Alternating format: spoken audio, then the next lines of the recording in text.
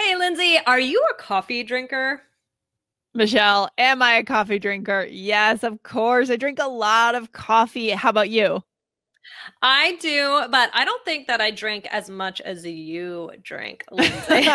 Well, our listeners will have to watch today's episode to find out exactly how much each of us drinks each day. Guys, today we're talking about coffee and how it can be Yes, the ultimate connector in English to start interesting conversations with people all over the world. Right, Michelle? definitely. Definitely. We will give you conversation topics. You're going to hear about our coffee habits and our experiences with caffeine. It's going to be a super fun episode. I'm excited for this one today, guys. So enjoy the episode. Yes, and go ahead and hit subscribe on Yes. this YouTube channel to get more videos like this one. Michelle, let's get into it. All right. Hey, Michelle, how you doing today? Excited to see you on Hey. video over on YouTube, right, Michelle? Hey. Yes. Good to see you, Lindsay. I'm good. How are you? I'm good. I'm good. Actually, I heard we were talking about coffee today, and coffee is one of my favorites. Right here I have a mug. Actually, can you see it? Can you see that mug? 1 second. Let's see. Yes.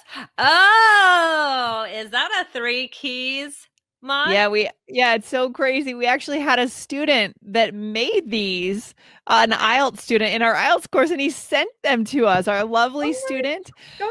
Oh, it's so funny. But yeah, so that's what that is. Clearly, I have a large collection of coffee cups. What about you? I do. I have a lot of coffee mugs as well. And yeah, then I don't know. I feel like the dishwasher doesn't get to them enough, though. I don't know. They always get Oh, kind of gross. Do you have that problem? I don't, but I noticed a few years ago that there started being the double size mugs, and that's trouble for me just because, they're like twice as big as this. They're the most common kind now that you find in the store. And I end up drinking so much coffee just because the mugs are so huge. Oh, that's funny. That's really Yeah. funny. Yeah, yeah, Oh yeah. my gosh. So, yeah, today we're going to be talking about coffee, right? So, I mean, I know, like, how much do you drink a day, Lindsay? I know you're quite a coffee drinker.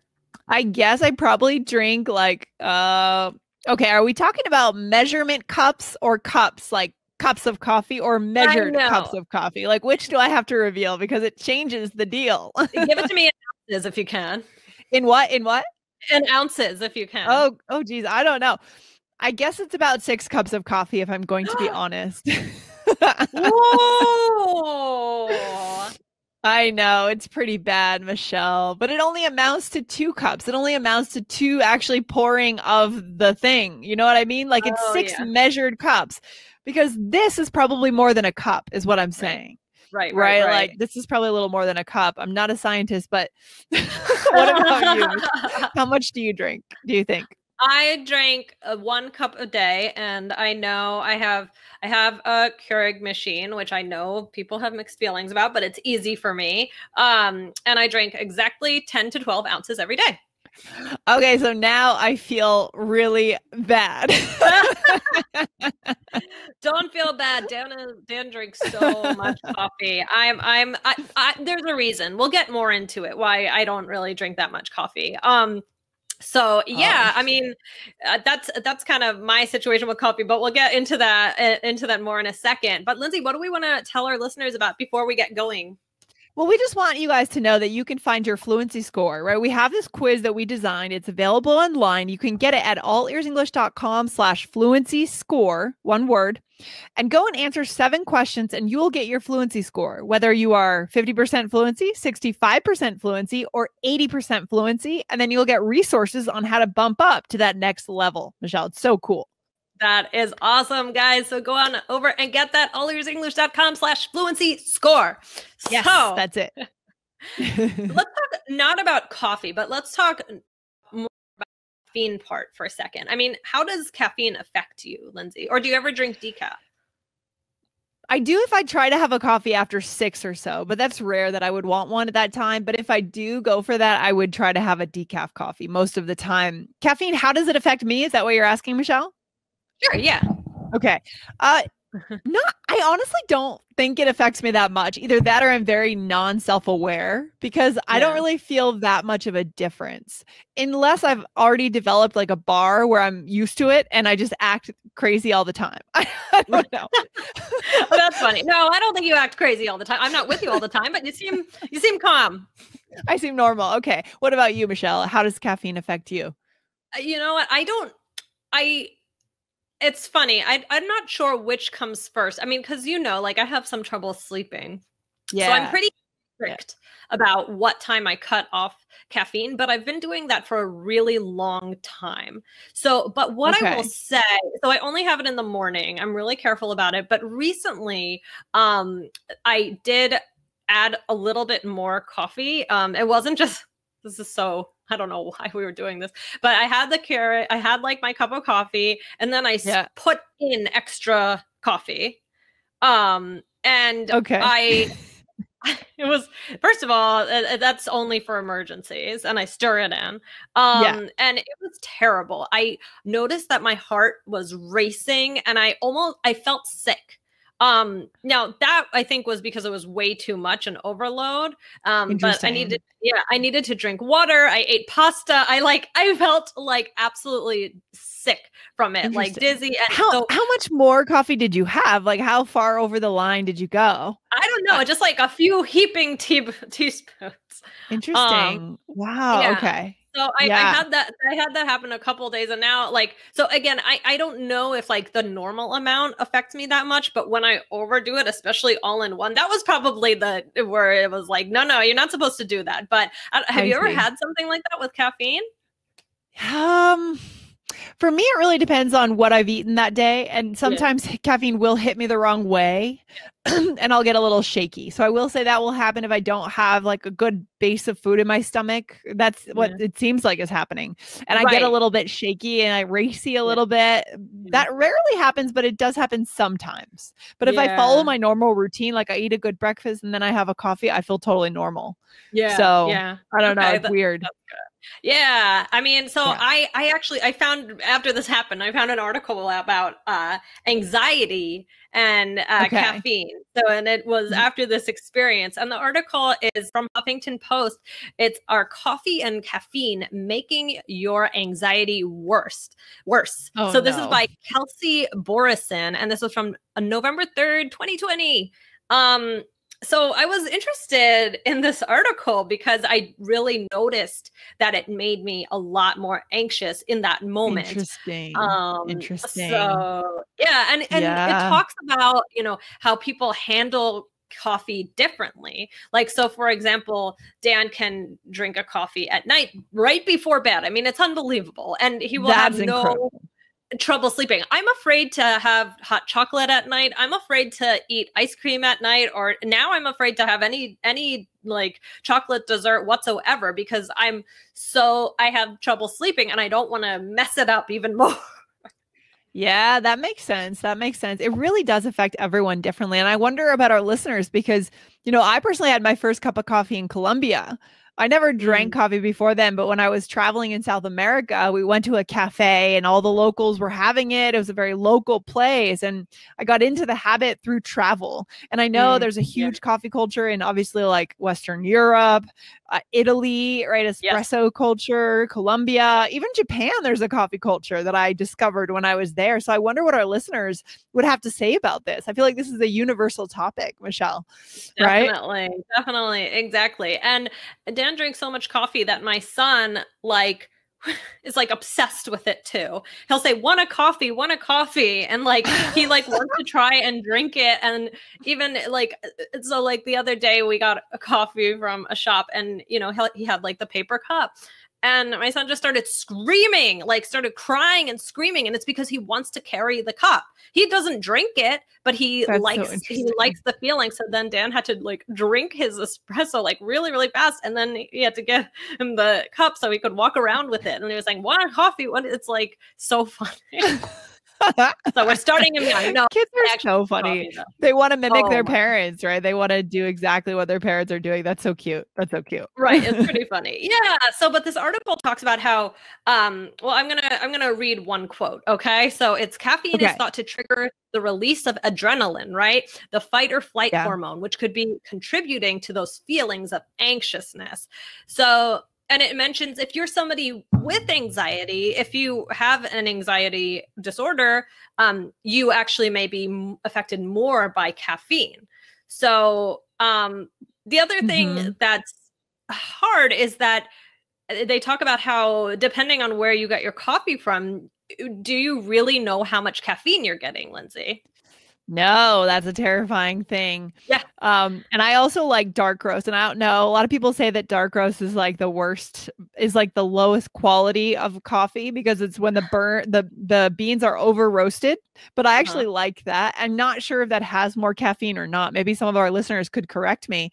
But we don't know. There's no label. When you go to the cafe, there's a cafe right across the street from my apartment, which is bad. And there's not like there's a label that says this amount of caffeine and you've gone over, just like we have with sugar, right? I mean, I monitor my sugar. I don't go over, 20 or 30 grams of sugar a day because you're not supposed to. Well, you shouldn't, right? In a day, women shouldn't have more than, I think it's 26 grams of sugar. And in our diet, in our culture, things have massive amounts of sugar. Everything has sugar. Everything. So I'm really careful about that. But then you think about caffeine, I don't have any way to know. That's the crazy part. Right. I mean, and that's why for me, I'm so strict that I hardly have a coffee out anymore. Like I pretty much just have mine at home and like, that's it. And it's not even, it's because I don't want too much, but I also don't want too little. Like I know what it takes to make me feeling good, to make me feel good. Like it sounds like it's an actual drug for you, Michelle. You have to do your drug in secret. Like, I don't want too much, I don't want too little. I need the right dose, the exactly right dose. You sound like an addict. Oh my God. But I gotta call you out. I'm sorry. Oh my gosh. They're so funny. Oh my God, guys. Wow. Okay. Now I'm embarrassed. No, but it is true. It's true. Well, I'm drinking 6 cups of coffee a day, so it's okay. Right. I should talk. I should be one to talk. I have it down to a science. What does that mean, Lindsay? That's a good expression. I like that. It's down to a science. You have created a formula that works for you and you just repeat it kind of ad nauseum right? Every day. And it's always exactly that way. So you can't deviate from it because it's what works for you. Yeah, for sure. Yeah. Right.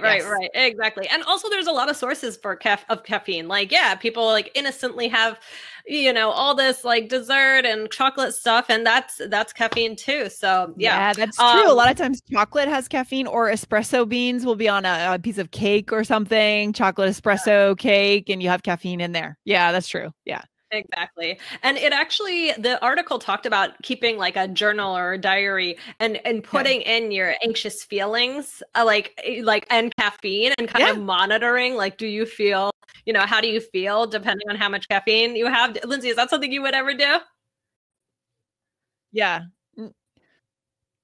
That makes sense. It makes sense. I honestly, now that I think about it, if I'm going to go give a big presentation or have an important meeting, I will avoid having a cup of coffee before that because I'm worried that it'll trigger more anxiety. I don't think it does, but I don't let it happen. Like I'll avoid it just so that it doesn't happen. If that makes sense. Or then you might have to go to the bathroom too. True. Yeah. That's also not very convenient. So,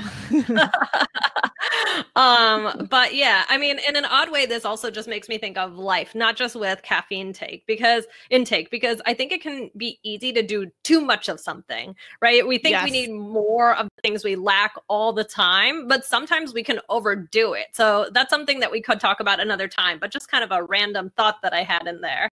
Yeah, it's very true. It's very true, Michelle. And I love this topic just because it's such a great way to talk to a native speaker. Many of our listeners, they might do a language exchange in a Starbucks or in a cafe where they're meeting with a native speaker. And a good opener for a conversation would be asking them about their coffee habits, right? Yeah. Exactly. Oh my gosh. People love to talk about. I mean, look, Lindsay, we're having so much fun with this discussion. Oh, you sound like it's a drug for You you. sound like This an is addict, and then, but yeah, I'm we the have addict. like we're laughing. It's like it's a fun kind of it's a fun topic and to yeah. share information maybe about your culture's coffee, things like that. It's just a lot of fun things to connect over because I think everybody, even if you hate coffee, right? There are people who hate coffee. My mom hates coffee, and even those people would like to talk about it. Ugh, I hate coffee so much. They do. People tend to have very strong opinions about coffee because usually the people that hate coffee will be tea drinkers. And I'm personally not a big Yeah. tea fan. I find it to be Yeah. kind of a letdown. But there's actually so many more kinds of tea around the world than coffee. So people do have a lot to say about this topic. So, guys, make sure you're able to go into it. I mean, do we want to do a role play for our listeners here to show them how to have this kind of conversation or what, Michelle? Sure. What should we do? Well, we were going to teach quickly a couple of words before we do that. So the first word is jittery, right? Which means nervous, we talked about that. around a lot. And then nervous energy, Yeah, Lindsay. exactly. And then nervous energy, right? Yeah. So the idea of having high energy because you are nervous, right? So nervous energy. I understand that feeling, right? Your heart's racing. Yep. For sure. And then caffeine intake, which we mentioned before, which is how much caffeine you have. Yeah, exactly. So it's a chunk, guys. Something intake, sugar intake, fat intake, right? Caffeine intake. These are all chunks that we can use when we talk about food and nutrition. Okay, cool. Absolutely. So here we are at a coffee shop. Lindsay, you want to get started? All right. So this comment looks fitting. I think I'll get a triple espresso. Really, Lindsay? You seem kind of jittery already. I know. It's just that I'm exhausted. I've already had 3 cups today. Yeah, but you really should watch your caffeine intake. You're right. I do have a lot of nervous energy right now. Meanwhile, I'm like jittery, right? I'm like kind of, yeah. We have to be self-aware when it comes to these moments. Exactly. So let's go through it. So I said you seem kind of jittery, right? You're kind of moving around a little bit or feel seem like very nervous. Yeah, exactly. And then you said, yeah, but you should really watch your caffeine intake. Again, guys, that is a chunk. Okay, cool. Absolutely. And then you said, I do have a lot of nervous energy right now. So yeah. Oh my gosh. What a fun topic. Lindsay, what do we want to leave our listeners with?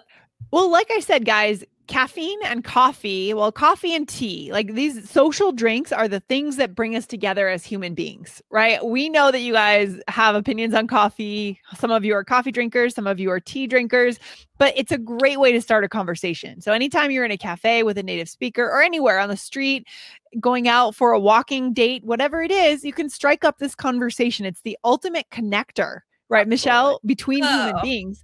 So you need the language for it. Absolutely. I love it. Oh my gosh, Lindsay, thank you so much for chatting about this with me today. And let's keep each other posted on our caffeine intake. But guys, remember, head over to allusenglish.com/fluency score to get your fluency score.